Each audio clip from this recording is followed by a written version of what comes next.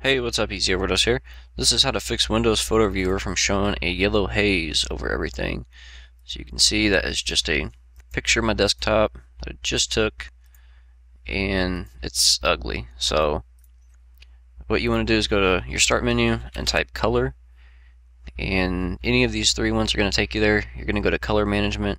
You can also get there from the control panel, color management, and what you want to do is make sure this is checked. Use my settings, and then go to add. We're going to change this ICC profile. Right now it's set to the actual Dell profile that's specific to the monitor, and we're going to change that to this generic profile that comes default with Windows, sRGB IEC 61966-2.1.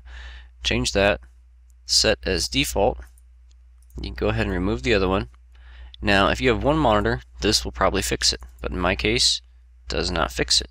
And what is happening is the other monitor that is disabled, for some reason, is conflicting with it. So this one is set to the manufacturer-specific profile, and we're going to do the same thing.